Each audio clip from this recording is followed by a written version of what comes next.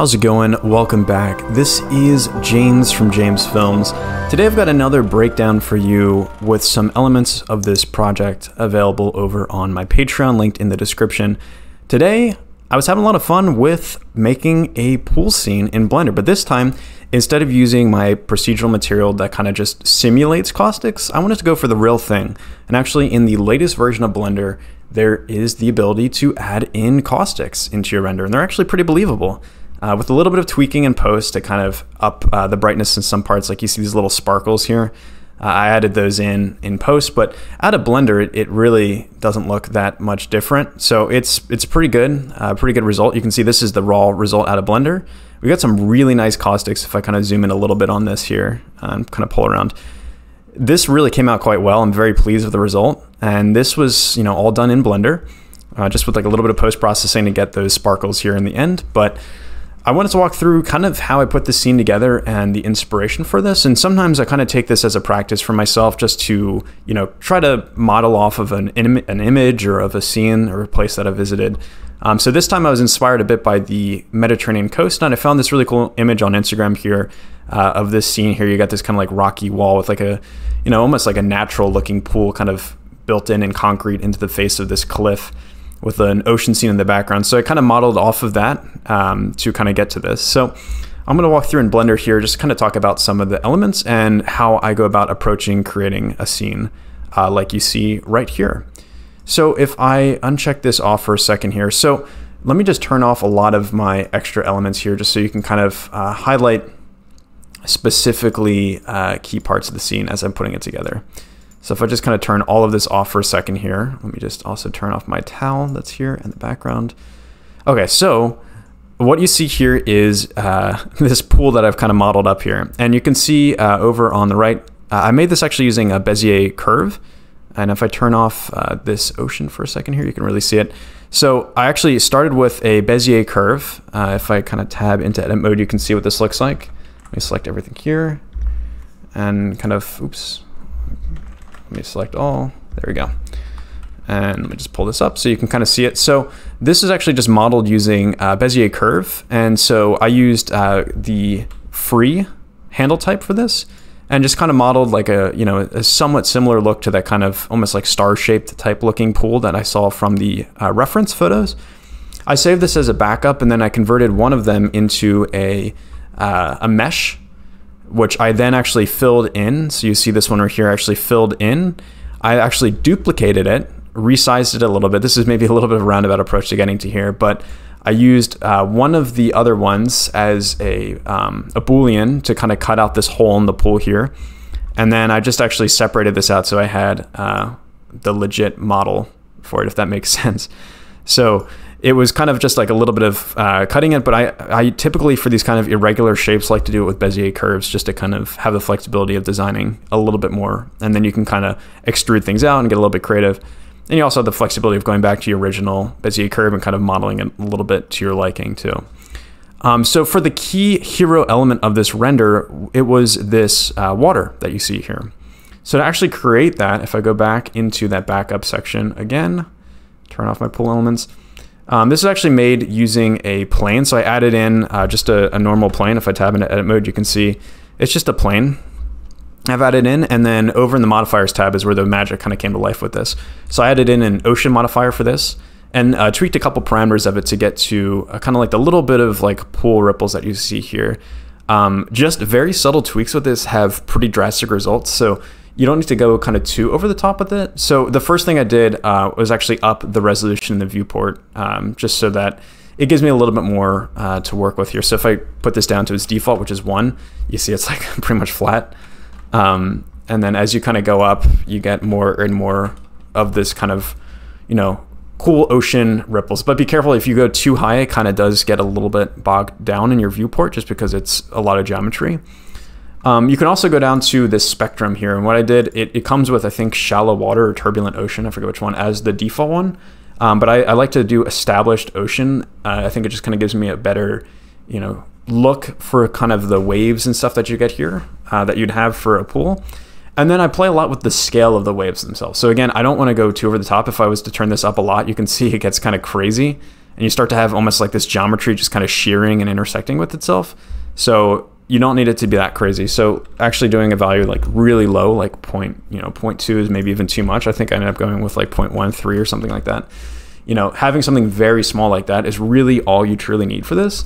And then if stuff isn't looking quite right, you can always mess around with the size here too, to kind of go up and down. But keep in mind this, if you go too small with this, you'll kind of need to retweak some of the stuff with the wave parameters, because this gets like a little bit too choppy for what you maybe see in a pool. Like a pool, unless it's like a storm hitting it, it's not going to look that ripply. So once again, if I look at my reference photo, you can see there's like some subtle ripples here that are kind of generating these caustics, but it's not crazy, you know, unless someone has like just jumped in the pool or something. So that's how I made that. I saved this as like a backup and actually applied the ocean modifier. And then I went back in this pool elements part here and actually just kind of cut out the geometry I wanted. So all that extra kind of fluff that was around there, I really didn't need for my scene. It was just kind of bogging stuff down. So I just tried to simplify this as much as possible. So if I tab into edit mode on this pool water here, you can see it's pretty dense. You know, there's quite a bit of geometry there, but it's much simpler than it was with all that extra geometry that was attached to it as well. I also use curves to modify or create this little pool ladder. And again, this will be included in Patreon as well. And I just did a little tweaking with this metal material. So I actually got the image textures for this from CC0 Textures, and then just kind of did a little bit of tweaking to get it to where I really liked it, to kind of have this like reflective metal look with like a little bit of grunge to it. So if I zoom in, you can see there's like a little bit of grunge, you know, as if, you know, over time this is kind of weathered a little bit, which naturally would happen, you know, if it's out in, you know, the sun, getting, you know, burnt by the sun, or, you know, having different dust and particles and stuff brush it. So I thought that came together really well. And so that is just composed of, if I go into the backup again, sorry, I keep opening this up and then unchecking it again. I've got this, where is it? If I turn off my ocean plane, and let me turn off my pool elements so you can see this.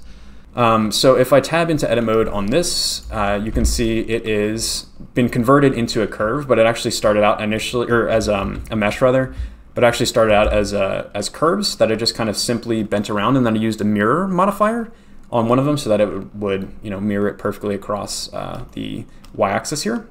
And I just made a simple plane and then just used an array modifier, gave it a little bit of a bevel just for, you know, a little bit of kind of more natural look to it, so the edge wasn't as sharp, and then just kind of matched it to this ladder, and then I combined them together to create my ultimate final pool ladder. So that is how I put together all of the pool elements there. And so now this is where the fun began, with a little bit of the lighting here. So if I turn back on my lighting, I use the physical Starlight and atmosphere add-on for this one as well too. So you could just use HDRIs. Typically I would just do that, but for this one I wanted to use an HDRI, or the physical Starlight and atmosphere, just because I really quite enjoy this add-on a lot. If you can't tell, I use it quite a bit. It also gives me the flexibility of making time lapses and stuff too, which I always like. But you can see already the effect is taking place here. So how does this effect work with Caustics? So if you got to make sure you're updated to the latest version of Blender. I think it's Blender 3.2 it's up to. It moves so quickly, it's kind of almost hard to keep up with how quickly the software is, you know, being developed. But this is the latest version I'm rocking, and for this one, the way it works is super simple. So a lot of programs like Redshift, Octane, V-Ray, they already have this Caustics built into it. Blender, up until this point, didn't have this kind of Caustics thing. To my knowledge, I mean, there are ways to kind of hack it a little bit, or I think you could use like Octane Render Engine with Blender. I've never actually experimented too much around with that, but you know, over in Cinema with 4D, Cinema 4D with Redshift, it's super simple to do. In Blender, there's never that option. So now it's super cool to do. And the way it works is you need an object that's going to be casting your caustic. So in our case, we've got this pool water here. And I'll go over the material that I designed for this in a second here. Super simple. Again, I literally just used the Principal BSDF for it. So this is our Caustics caster. And a way to see how that is actually casting Caustics is if you go over to your object properties. Sometimes this is hidden, but if you click on shading and then scroll down, you can see there's this Caustics tab now. And there's two options. One is to cast shadow Caustics. The other is to receive. So we want this to cast it since it's our water. So I just have checked that on. And then if I hide that for a second, we want something to actually receive our Caustics so that they actually display. And so in our case, that's going to be this pool plaster. And I've made a custom plaster material here as well, Again, super simple. This is also up on my Patreon too, but I use a bit of vertex coloring to kind of paint a little bit of this kind of bluish texture into the bottom. Just so that it looks not one color, not as uniform. I thought that would look a little bit nicer, as if there's like, you know, some stains or water damage, similar to what, again, if we look at our reference, there's kind of like a little bit of like staining here. This like seemed to be like a little bit more orangish up at the top. This is like kind of like a darker bluish green below. So it just kind of have stained that a little bit with this plaster material. And again, if I go over my object properties, you can see over in Caustics, I've checked this one to be the receiver for shadow caustics. And also actually for my ladder too, I've also made that receive them. You won't really see them as much because it's kind of a small surface, also very reflective, so it's not really going to show it as much. But if you were to just have that, you would not be seeing caustics yet, because you actually need a light to be assisting with your caustic shadows. So I have my physical Starlight sun, which comes with your physical Starlight atmosphere. I felt like that wasn't having a strong enough effect, so I've actually added in a sun lamp as well with quite a bit of power to it. So if I go over here to my light, you can see 32 strength. And over in the lighting, so for both of these, for Starlight and this sun, right in your main light properties, you'll have a shadow caustics ability here too. So if you just check that on, that will now allow you to cast some caustics on your pool. And so just looking at that, that is pretty awesome. It really came out quite well. I was very pleased with the result. Again, this is it raw out of Blender. It really looks nice. I mean, I might play around a little bit more with the ripples if it's a little bit too strong, but honestly, I think this is a really good first start with just messing around with the caustics in Blender. I'm very pleased with how this came out. And very excited to kind of keep working on this. So what you see right here will be available on my Patreon for download. So you can check that in the description, play around with it. You know, all the settings and stuff are there too, so you don't need to tweak that. So if you just wanted like a little reference as you're getting started, it's quite simple, as I just showed you. That's the process. But sometimes it does take a little bit of tweaking, particularly if you run into any issues. I found like the biggest issue is typically with what's casting the caustics. So this water, for example. So if you're not really seeing them, kind of play around with your ocean modifier. Maybe if you have already committed this, you won't be able to change that. But before you kind of, you know, apply your ocean modifier, you know, zoom in on one part and then isolate that. So if you ever want to just render like one part of your render, if it's kind of hard to see, you just kind of go over, you can zoom into where you want to be. So I want to maybe just isolate this one part right here by the ladder. I hold down Control and then B. And this gives you this like kind of crosshair thing, and you can just drag over to a part of your render and it will just render this like one region. So now you can kind of zoom in really closely at this and see exactly the effect this is having. That looks awesome, actually. If you zoom in really close, that looks pretty realistic to my eye. So this is kind of a nice way so your computer isn't chugging too hard. If you have like a really big plane of water, you can kind of just isolate this one region. So I'll often do that just to kind of, you know, isolate certain parts. And if you want to get back out of that, just hit Control Alt and B, and then it just renders everything again. And if you don't want to be, you know, rendering everything outside of the viewport region, once again, go over to this little printer looking thing, the output properties, and then just check on just to render this render region. So that's the majority of this piece here, honestly. It was a lot of just working on this water, tweaking it. But then I obviously wanted to kind of match a bit closer to that reference that you saw. There was those cool rocks and stuff that appear there. So what I did for that was I brought in some rocks that I have here from Quixel, just to kind of fill out the scene here. I have photo scanned some of my own rocks that I've actually released on Patreon as well, so you can download those too. I'm going to plan on going out and doing a bit more. I got a couple like hiking trips coming up here, so hoping to scan a couple more rocks of different environments. I've got like a lot of beach rocks. I'm hoping to get some more kind of like foresty rocks for you on the Patreon too. But for now, there's beach rocks available. So for this, I'm not going to include this in the Patreon because these are paid assets, but these I used to kind of fill out that frame, which I thought was quite nice. You can see the background looks kind of weird. So for that, I just actually got an image from Unsplash. And I can include this also in the Patreon too. It's a royalty-free image. So I thought that looked kind of nice. You get this nice kind of like ocean off in the background to kind of work into the scene quite well. And then I've added in like a bunch of plants too. So I added in some stuff from Traffiq Add-on to kind of fill out some of the kind of tropical plants that you see. And then I've added in a bunch from one of my favorite add-ons as well, which is this vegetation one from Bee Production. These are all linked in the description too if you want to purchase these. They really speed up my workflow quite a bit, so I'm not modeling all of these plants from scratch. It's a really quick and easy way to get those going in.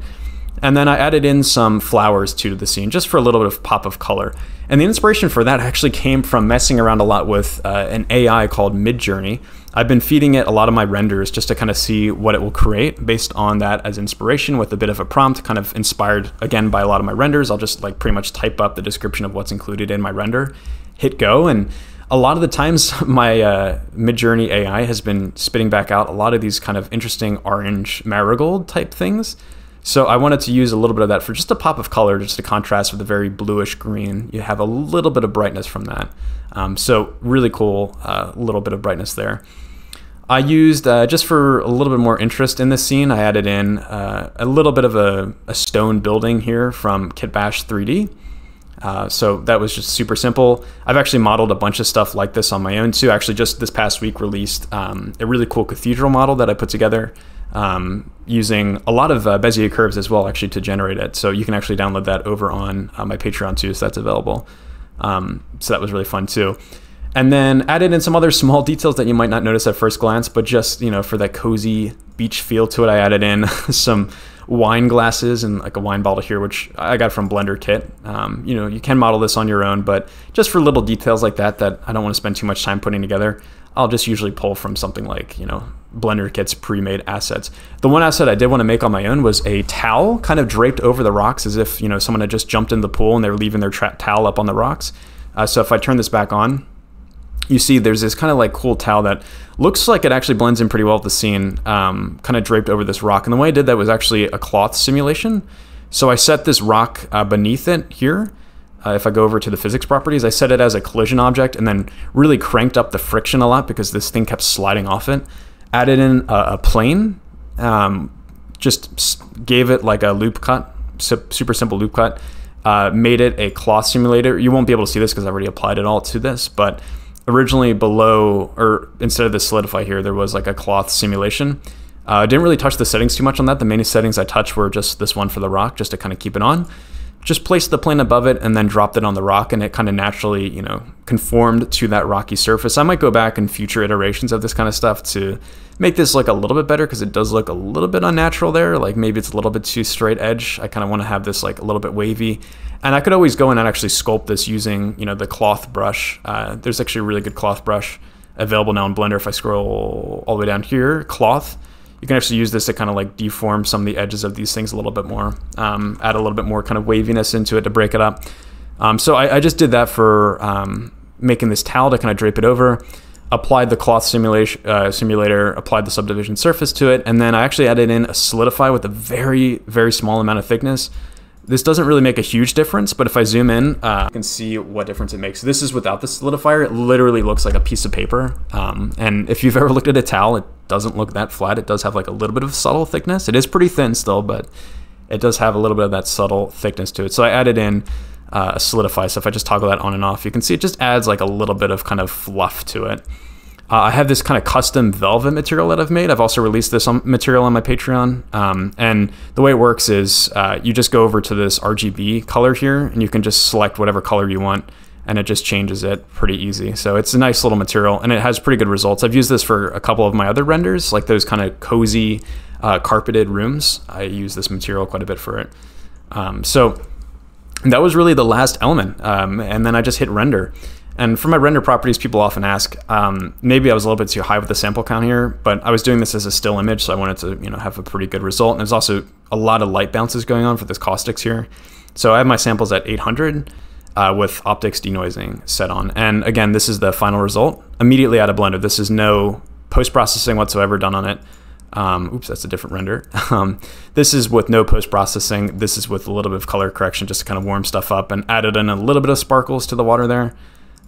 So pretty cool. So I had a lot of fun with this one, and I hope you enjoyed seeing this kind of break down the process. This is a new type of video I've been putting together recently, just to kind of walk through things, not necessarily step by step, but just macro scale, talking about the different concepts and stuff, giving you some tips and tricks, and talking about some of the pitfalls that I've fallen into that you can hopefully avoid when you're working through your own projects as well. And again, a lot of the parts of this are available over on my Patreon, so be sure to check that out as well. And always let me know in the description what other kind of stuff you want to see on the channel too. I'm always looking for good suggestions for what people want to see. As always, like and subscribe, and I will catch you on the next one. Thanks for tuning in.